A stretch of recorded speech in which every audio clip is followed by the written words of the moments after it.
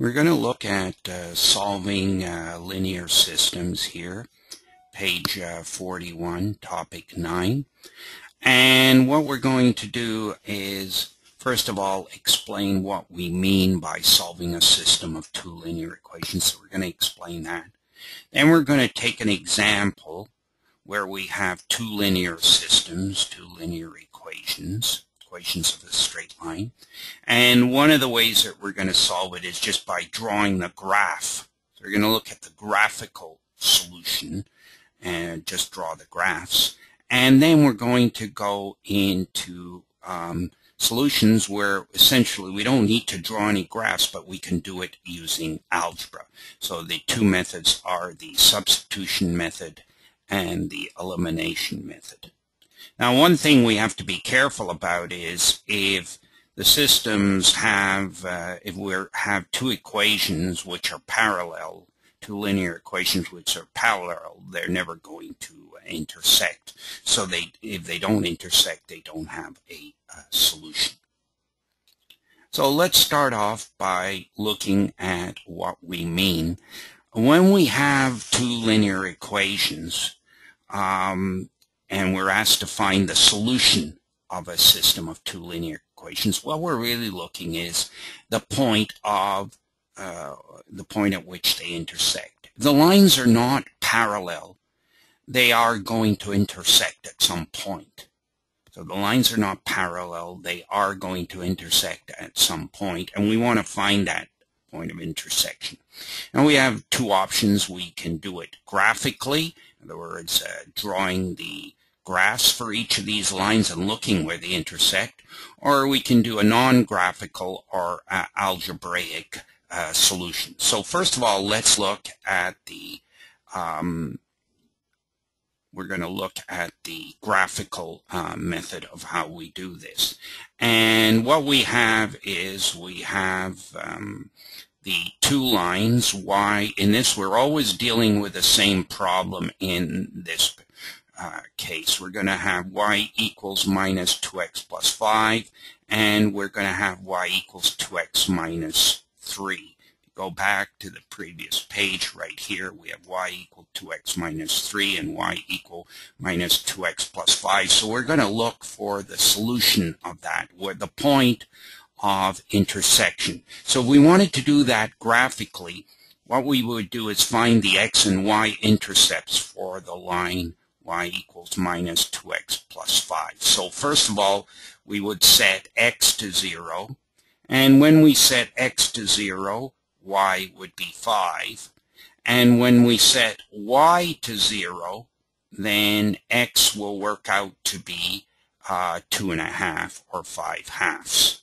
So here are the two, here are the x and the y intercepts. Now, we then connect these 2 points. So we look over here, although it's not drawn in the actual case, we have the points 0, 5 right here, okay, which is the y-intercept. And then we have the point 5 halves, comma 0, 2.5, comma 0, which is this point right here, okay, and then we connect those 2 points, and that gives us the line for the equation y equals minus 2x plus 5. So now we go to the other equation for the line y equals 2x minus 3, and we set x equal to 0. Set x equal to 0, y is minus 3. And if we set y to 0, excuse me, let me go back over that again. If we set x equal to 0, y is minus 3. If we set y to 0, which is right here, then x is 1.5. If we solve 0 equals 2x minus 3, 2x equals 3, x equals 3 over 2, which is right here. So we now draw the line connecting those 2 points. So we have 0, comma, minus 3 right here. This is the y-intercept. And the x-intercept is this right here at this point, and that's 3/2, comma, 0. So we connect those two, and we get this line. And although if we had graph paper, we would actually be able to see the point of intersection. It happens that the point of intersection is 2, comma, 1. Now, it's hard to see that that's from this just paper because it's not really graph paper. But if you drew it on graph paper and there were lines shown, you would see that the point of intersection would be where x equals 2 and y equals 1. Now what this means is that this point of intersection, the solution, this is the solution because it fits on this line here and it fits on that line. It's the point of intersection. The point of intersection, or the solution of the system, is the point which lies on both lines. So that's the key to this particular problem. That's what we're looking for. And when we say we're looking for the solution, okay, the solution of a system, we're looking for the point of intersection. And what we've done is shown how we would get that graphically. So, summarize, the point 2, comma, 1 lies on both the lines. When we substitute x equal to 2 into this equation, we'll get y equals 1. And when we substitute x equal to 2 in this equation, we'll also get y equal to 1. And that illustrates that the point 2, comma, 1 lies on both lines.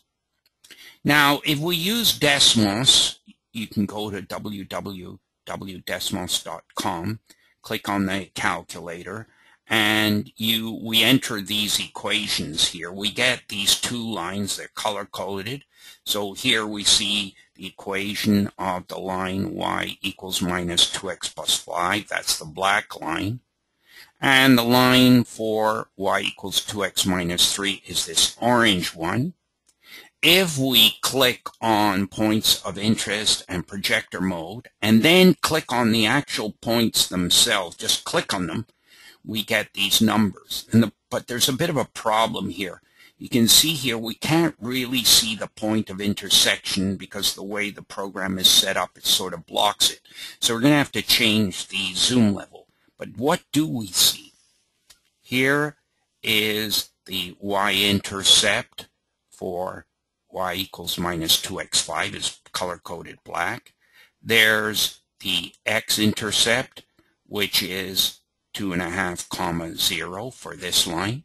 Now, for this line, here is the y-intercept, and this point represents given by 1.5, comma, 0, although you can't see the 0 because it's blocked. These two numbers sort of fall together. But you can see very clearly that you have the x-intercept here and the y-intercept here. For this one, you have the x-intercept here, and then you have the the y-intercept here and the x-intercept here. So now I changed the zoom setting, and when you change the zoom setting, you can't see one of the intercepts up here, but you can clearly see the point of intersection, x equals 2, y equals 1. You can clearly see for this line here where the x-intercept is and where the y-intercept is, and you can see the x-intercept for the y equals minus 2x plus 5. The only thing that's missing is this one here. So you can't see everything, but just by changing the zoom you can get all the information. So this clearly shows, unlike our hand-drawn graph that we showed before, you see this graph over here, really it's pretty hard to know where that is, but on the Desmos graph you can just click on the point and it identifies the point 2, comma, 1. Of course, one could also just create a new expression and put 2, comma, 1 with square brackets around it in the third box, and that point would lie here. So you can show it that way too, but this is obviously a better way. So that completes the graphical part. Now let's go to the algebraic part.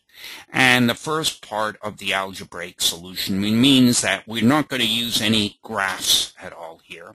We're going to use a substitution method. So here are our two equations.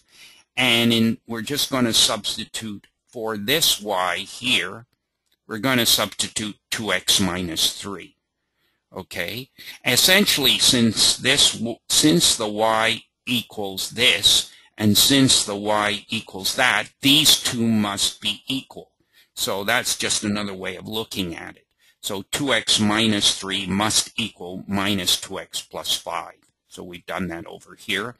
If we bring the minus 2x from the left, from the right to the left, it becomes 4x. 2x plus the 2x becomes 4x. We transpose the minus 3 from the left to the right, it becomes plus 3, and we get 5 plus 3 is 8. If 4x equals 8, x equals 2. Now we go back and we substitute into the equation 2x plus 3. We substitute the value x equals 2. So we get 2 times 2 right here, minus 3, 4 minus 3 equals 1. Now, we could substitute into the other equation. If we substitute x equal to 2 into this one, we're going to get minus 4 plus 5. We'll still get y equals 1. So it doesn't matter whether we substitute into which equation we substitute into. So I've got that right down here. Note that if we substitute x into 2 into the other equation, we get the same value. So that corroborates our way of that we have the correct solution. Now the other way of, we're always dealing with these same two equations, is an elimination method. And what this means is that we eliminate either the x or y term. Now, you can see if I line these equations up, if I add y and y, I get 2y. And the plus 2x here is canceled by the minus 2x, gives me 0. So if I add this to this, I'm going to get 0. I'm not going to put 0 in here. And if I add 5 minus 3, I get 2. And I get y equal to 1. So I am eliminating the x. Note, by adding these two equations, the x term is eliminated. The plus 2x and the minus 2x terms sum to 0. Now, you'd say, well, what if I can't eliminate? These coefficients are not good to eliminate. Well, we're going to do problems where we have to multiply each equation by a certain term in order to eliminate. So now I've got y equal to 1. I go back into this equation. I substitute 1 for y equals 2x minus 3. I bring the minus 3 from the right to the left, add it to the 1, I get 4. 4 equals 2x, x equals 2. I get the same solution set. So whether I use the substitution method or whether I use the elimination method makes no difference, or even the graphical method. So what we've done here, let's just go back and review what we've done, is we started with these two equations. We found there's 3 possible ways to eliminate, to find the solution set. The solution set means that we're trying to find the point at which these two lines intersect. So here the two lines are drawn, and you can see the intersection is 2, 1. The algebraic solution, we looked at the substitution method, where we substitute for one of the variables. Here I know that y equals 2x plus 2x minus 3, and instead of writing y here, I write 2x minus 3 equals minus 2x plus 5, so I'm substituting for this y, and I come out with the same solution, x equals 2, y equals 1, which is what I got over here. On the elimination method, I eliminate the x variable, and I find y, and then I solve for y and substitute back into either equation. It doesn't matter which one, and I get x equals 2, and I get the same solution set. So here, the solution set is 2, 1. Here, the solution set is 2, 1. And here, the solution set is 2, 1.